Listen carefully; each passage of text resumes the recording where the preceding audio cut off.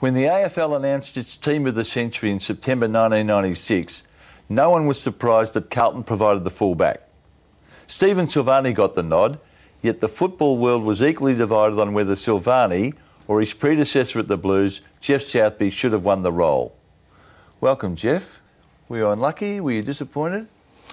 Thanks, Mike. Nice to be here. But look, no, I wasn't really disappointed. It would have been lovely to have been selected in that famous team. But I had a great time, a hell of a lot of time for Stephen Silvagni and his career as a footballer, magnificent footballer, brilliant at full-back as well as up forward at times too. So, but yeah, look, I was always taught to enjoy other people's success, and I felt really good for him at the time. And whilst a little disappointed that I didn't get it, but I probably thought that David Dench might have got it. I think. Yeah, well, I share that same affection for Dench as you had. Yeah. He was a brilliant player, wasn't he? Brilliant player, Dench. Yeah. Just that, and you played a little bit like him in terms of that purity of sort of see ball, go for ball. Yeah. And you both love running out of the back line. Yeah, I think we both had a bit of that boldness about us to try and make the fullback position a bit more exciting than what it could be, because you could get locked up in defence and be very negative all the time and punching away, and that tends to eat you up a little bit after a while. So the positive stuff and setting plays into attack and all that sort of thing was always part of my armoury, I think. Yeah. Interesting contrast with you and Silvagni, although you both won 2 premierships and you both won 2 BNFs, yet he was more the physical player, concentrating on nullifying the opponent. You like to sort of just attack the footy and then take off. I'm amazed at how many times when I'm watching replays of your old stuff about how often you ran out of the back line bouncing the footy. Yeah, well, I sort of always felt that I wanted to do something on the attacking side, and in my early days, particularly when I had the speed to be able to, and particularly the initial speed to get away, I could always get a bounce or two in, and it always felt good. And if you could use the ball and kick it over the lines and that sort of thing and help get your team into attack, it was always very, very helpful. But really my main focus was always on that kicking, always at stopping a full forward from kicking goals and the defensive side of it. And so there was always that was the main element of my game. But as I said, whenever I had a goal kicked on me, it was like having a knife in my back. It was really? I used to hate having a goal kicked on me. It's that's competitive competitiveness. Yeah, it's more about the hate to lose factor rather than the absolute will to win factor. I reckon the hate to lose factor is the real key to a high quality output in football, basically. Yeah. Geez, you played on some big names, didn't you? Yeah. Wade, McKenna, Beasley, Templeton. Yeah, look, Doug Wade in my first season, Peter Hudson, Doug Wade, Peter McKenna, fantastic footballers, magnificent full forwards, and their records all show that Doug Wade was made me look silly at Princess Park very early in my career. Kicked 8 goals on me, and that was a good lesson for me. Wow. That day. It was 8 knives in my back, and I vowed declared I wasn't going to have another 8 kicked on me. But that didn't happen until 1979 when Kelvin Templeton kicked 9 on me out at Western Oval, and that was a nasty day for me. And we got beaten quite convincingly that day. And Jezza was the coach, and we all paid for it dearly on the next Tuesday night with no footballs all running. So, and of course, my teammates at the time weren't all that happy with me letting Templeton kick 9 goals on me for that day. But, so when that happened, you talked about Wade and Templeton kicking bags. They left you at fullback, didn't they? You were the fullback and you stayed there. Yeah, I think the thinking at the time was that, they had enough faith in you to say, look, you can lift your game. And particularly in the early 70s up until the late 70s, I think there were times that if you lost your way a little bit towards the end of my career, back in the late 70s into the early 80s, then the coaches were then more inclined to move you. And I spent a bit of time up the half-back flank, occasionally because I was being, maybe wasn't going as well as I should have at fullback. A dream start for you. You come down from Bendigo, you win best and fairest in your first 2 years, represent Victoria in your first year, and win a premiership in your second year. Yeah, look, it was a good start to my career. There's no doubt about that, and it was probably a little bit. I got a bit ahead of myself, I think, because I was thinking at the end of '72, or particularly after that grand final win, and how we were all in the zone that day. It was just a magnificent day for Carlton when we beat the Tigers and kicked 28-9. And I don't know whether that record will be knocked over for a while. I certainly won't for the way the footy's played these days. But yeah, after that, at 72, after winning that premiership and being best and fairest for the second year in a row, my first 2 seasons, I was thinking this game's a bit too easy, or it's easy, you know, and thinking, oh yeah, and there'll be another premiership probably coming up, because that's what you play footy for, is the premiership thing and the team thing. And we battled away. There was a lot of wasted years, we believe, at Carlton at that size, because we always had good teams, and we were in the finals most years up until 1979. It took till 79 until we had another one and beating Collingwood in that tough, hard game in 1979. Geoffrey, my memory is that you were selected to represent Victoria, I think, after about 8 games in 1971. Yeah. Is that correct? Yeah, my first season, that's right. Yeah. It was very early in the season, I know that, when the first interstate game, the Big V, were playing over in the West, yeah. Any other debutants with you? Well, yeah, I think it was a pretty special time, because I believe that Keith Gregg and Peter Knights, I think, were also selected in that same team, and all played their first games in 1971. So yeah, it was a pretty special time to have 3 youngsters in the team, and we went to Perth and won the game. And I think a highlight for me over there at the time was it was Polly Farmer's last game for WA. He'd come back from Victoria, obviously a few years earlier, and what an iconic footballer he was, and to be able to play in the same game as Polly Farmer, it was a very special time. Geoff, I know it's reopening an old wound, but I want to take you back to Grand Final Day 1973 and that infamous clash between G. Southby and N. Barm. Let's have a look at how Barmy saw it, sitting in that chair 2 or 3 years ago. Now, in today's terminology, in the 73 Grand Final, you virtually assaulted Southby. Oh, very, very reckless. In the nicest way, you could call it reckless. Yeah. I agree. But fortunately, I think Lee Matthews said it well once when he said, look, that was then, this is now. It's very hard to impose the standards of one day on another. I accept that. That's me making an apology. No, but it seems like I've talked to you about this briefly before in casual conversation. It's as if you sort of say, well, that was then, I'm not proud of it, but it doesn't haunt me. No, that's true. Yeah, it doesn't haunt me. What did you think of that explanation, Geoff? Oh, look, I've got a lot of time for Neil Barm, what he's done in football, and particularly off the field. And look, at the time, I was incredibly disappointed that I'd get knocked out of a grand final like that. And obviously, there'd be something wrong if you weren't disappointed about that, because I know the doctor came out to me and said, what's your name? And I said, give us a clue, I think I said. So I think he said, no, I think you better come off, son.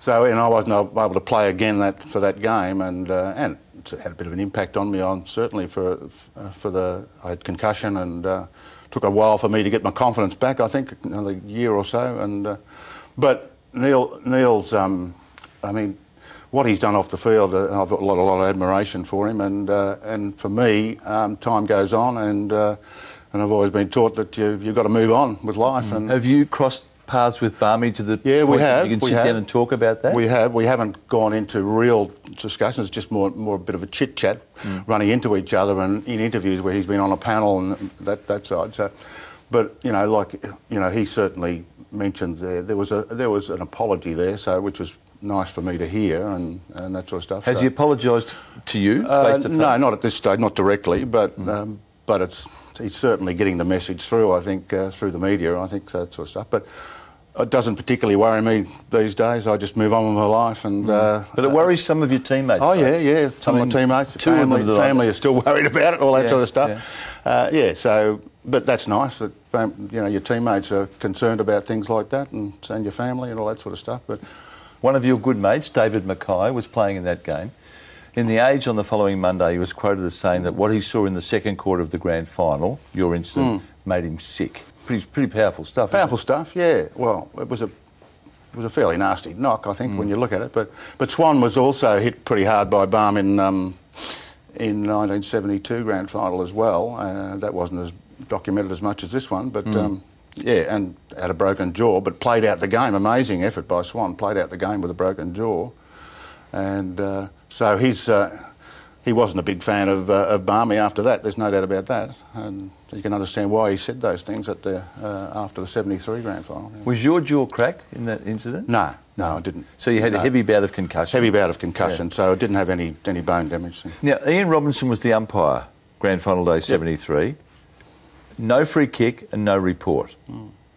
Have you ever crossed paths with Robbo? Yeah, actually, the first time I crossed paths with him after that grand final was probably a couple of weeks after, and I was just recovering from a fairly severe bout of concussion, and we were at some function, I think, and he happened to be there, and he did make the effort to come up to me, and he said, "Look, Geoff," he said, "I've seen that," and he said, I really should have reported Barmy for that." So that was sort of comforting for me at the time. There's a popular theory, Geoff, that incident set you back for a considerable period. You'd won 2 best and fairest and had a very good year in '73.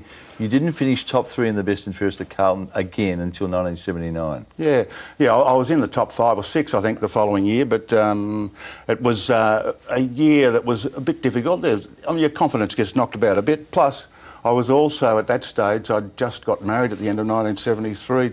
My life was changing. I started a teaching career early in 1974, so there were other factors coming into my life that had some sort of impact on probably my football.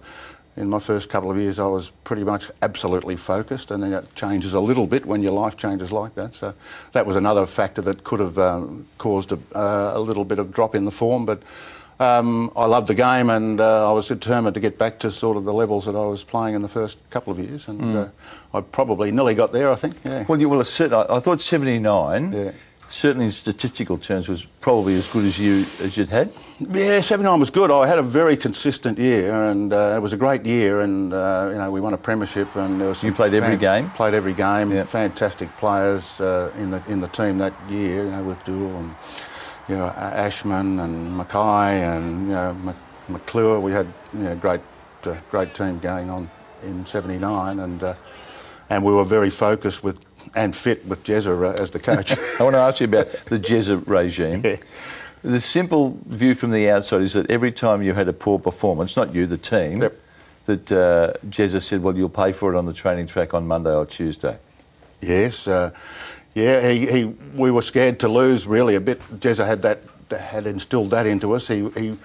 He had this situation where if you lost, the training session on the Monday was incredibly severe amount of running basically, and but we were very fit, and we came into the finals because we still loved Jezza because he was Jezza and he was our mate, that sort of thing. He had to change, and a lot of us understood that he had to come up with some sort of a technique to have the difference between him as the teammate and him as the coach. And I think he did that really well, and hence we ended up playing some pretty good football, and we were tough enough and fit enough and probably talented enough to win that premiership in a real tough game against Collingwood in '79. You lost 2 games that year, didn't you? Yeah, not too many. Was that the best team you played in with the Blues?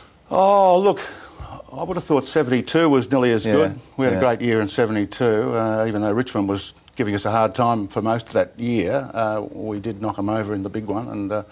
But yeah, '72, '79 were very, very good, and then '81, '82 were pretty good too, with the influx of the youngsters. And, interesting, and the larrikins and all those. Yes, the larrikins and the legends. The subject of a recent book by Dan Eddy, which is a very good book actually. Yeah, good book. Yeah. You missed both of those premierships in '81, '82. '81, '82, yeah. How deeply does that burn? It hurts. Nothing worse than an injured footballer when you can't play, and I was probably good enough to be in both of those grand final sides. I was on vice captain of the team one of those years, I think, and played for most of the year. '81, I did do my back early in the year, and it took me a while to get back into it. I had a pretty severe back injury, but I got back in and played most of the last second half of the season, albeit with a back brace and all that sort of stuff. But I was getting myself around reasonably well, and.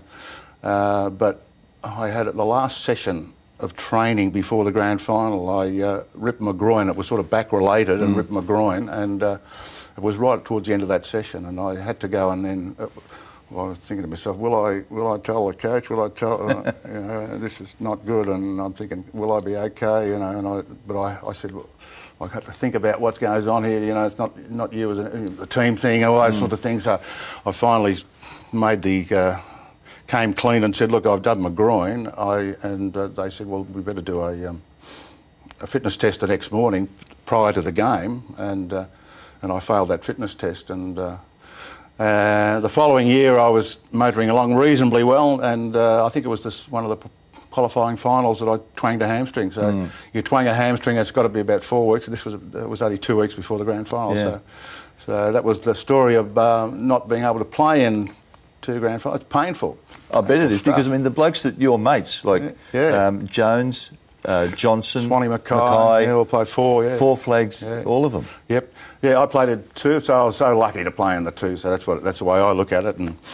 And I played in 2 and then only lasted half in the 73 one, which we lost, and then 2 with injury. And you celebrate with the boys, but it's not the same. No, it's not the same.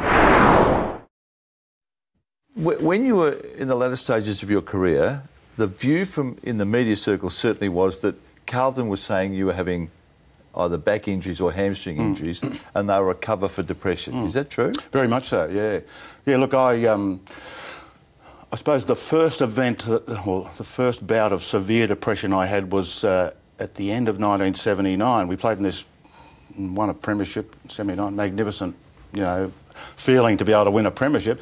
I was only able to celebrate the night after that premiership. The next day and the following 2 or 3 months, I went into deep depression and severe depression, and I had to go through lots of treatment, and finally got myself back on track after taking some medication and getting a lot of counselling and being with psychiatrists and all that sort of stuff. But it was all at the time when it was all hush-hush, and at this stage it was all kept very much under the closet or in the closet, and it was part of that stigma of depression at the time, and it wasn't much fun, I can tell you, because you were sort of living a bit of a life of sort of, and everyone's saying, how's the back, or how you feeling? And I said, so not too many really knew.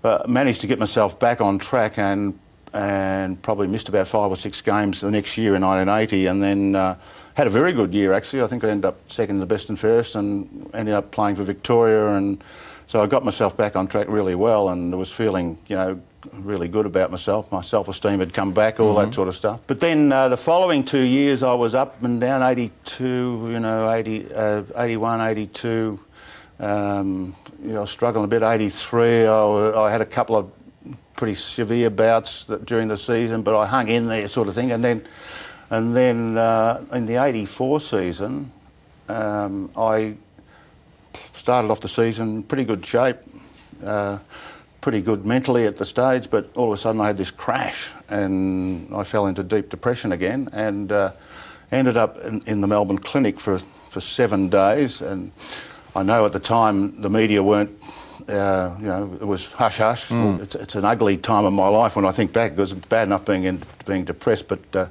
and you don't really want to talk about it yourself, but it wasn't out there, that sort of stuff. But it was an ugly time, and those 7 days that I had in the Melbourne clinic was incredible experience, something that you'd never like to go through again.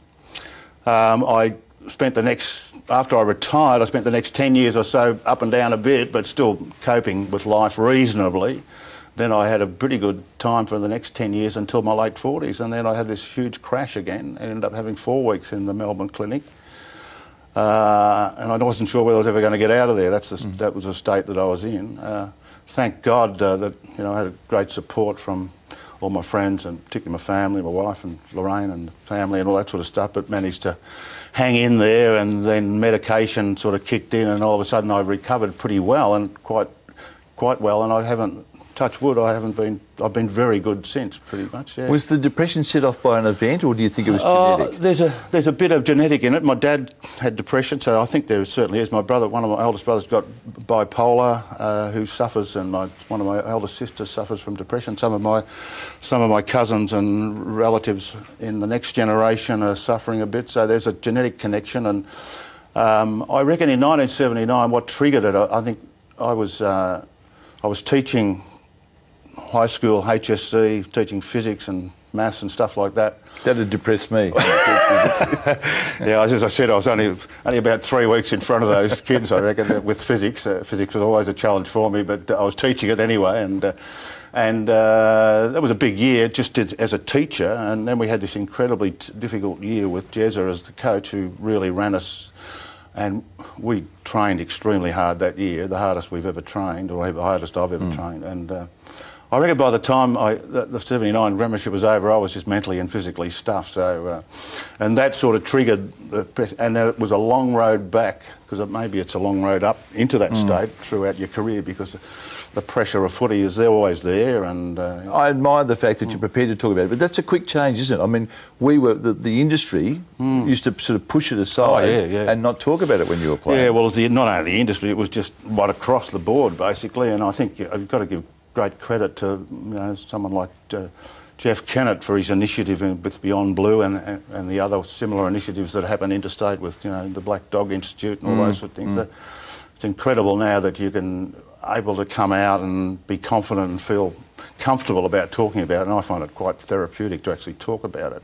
It's good for me when I do that sort of thing. So. When you were in the grip of it, when you were playing, how did it manifest itself? I mean, well, your mind can't work for a start, so your decision making is, and you're numb to emotions, all those sorts of things. So it's a horrible, particularly if you're in severe depression. And there were times that where I wanted to go off and do all that sort of stuff. So really, oh yeah, it got to that stage. So it was pretty. You're talking about with that gesture, I take it, mean you were suicidal. Suicidal, yeah.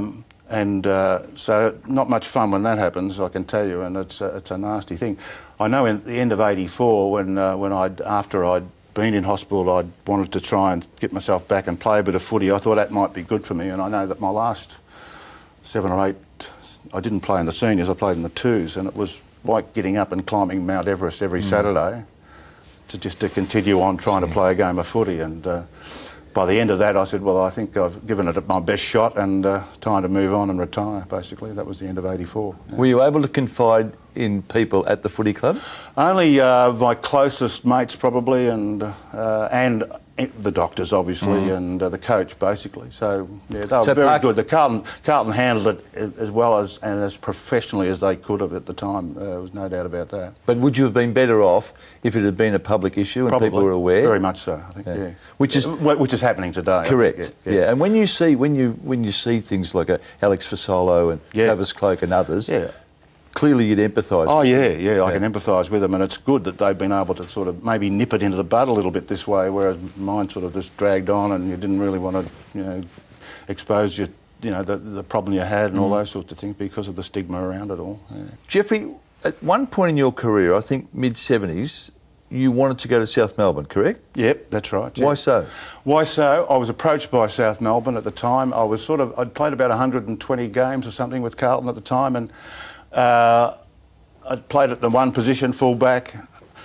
It's only natural at times that you're looking for a bit of a change, and at that stage, I think it was Ian Stewart was coaching, and I think I used to have a few chats with Stewie after the game when we were playing against him down at the Lakeside Oval and having a beer after the game, that sort of stuff, and I think out of those chats, Stewie sort of organised for an approach basically to me, and I thought, well, let's explore this, and I decided that I would like to have a change. So what happened is that they went to Carlton and wanted to clear me, but in those days Carlton said no, and there was a situation where you could threaten legal action and all that sort of stuff, which we went down that path.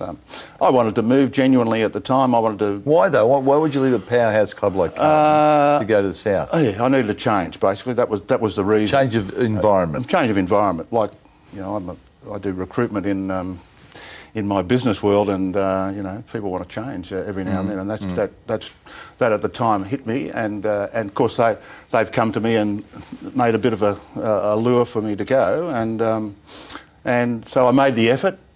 It was tough at the time. I think I stood out for about 6 or 8 games. And the Swans couldn't do anything with Carlton in terms of organising me a clearance. And at the same time, I made sure I didn't burn any bridges with Carlton. I mean, I still loved the place because it was giving me so much in those first 5 or 6 years. But and then I made a decision that they wanted me back, so I made a decision I'd go back and eat a bit of humble pie and played a couple of games in the twos and then got back in the seniors. They made you play in the seconds? Yeah, made me play, yeah. And how'd you cope with that?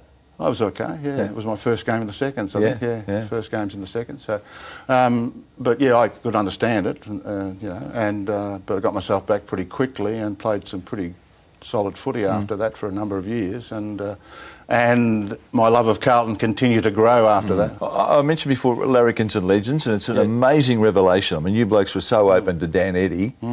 Lots of big names through that book. I mean, so many great names that have played for Carlton. Who was the best player you played with? Look, there were some magnificent players. I mean, Jesselenko was absolutely sensational. You had the likes of Sid Jackson, the excitement machines, and then you had Big John Nichols, who was just a colossus of a footballer and just a brilliant coaching performance in 1972. And then you've got the likes of Bruce Doull. I mean, the Mr. Consistency and Mr. Brilliance at the same time. You blokes revered Bruce Doull. Oh, Bruce, yeah. He was just one of those guys that he was. Look, he trained. He never missed training. He just turned up everywhere, and he was just so reliable. And his ability out on the field to his reflexes and his ability to sort of turn defence into attack and all those sorts of things was just very special over an incredible long time. And how lucky was I? I played 250 games behind Bruce basically, and Bruce was in front of me, so made my life a bit easier up the back. The view of Dooley is that he never opened his mouth, only to eat. That was the only time he opened his mouth. Did you have conversations with him regularly? Yes, but he was very introverted. He's still introverted. He was always very quiet. One of the most introverted footballers or persons that I've ever met, but incredibly genuine. And when you had a chat with him, it was all very, very meaningful. Now, next time you're having lunch with Dooley, will you tell him how enjoyable this is and that I'd love to have him in that seat? If there's two blokes I could get, they'd be Plugger and Bruce Doull. Yeah. Good luck. Good luck with that. I think you're right. Geoff, you're a star as a player, and I can say this honestly, you're always a gentleman in the entire 14 years that you played at the level. I love watching you play, beautiful footballer, and I think you probably could have won 3 or 4 premierships, but you've got the 2 and no one can take those off you. Great to see you. Thanks very much, Mike. Appreciate it. This has been a production of Fox Sports.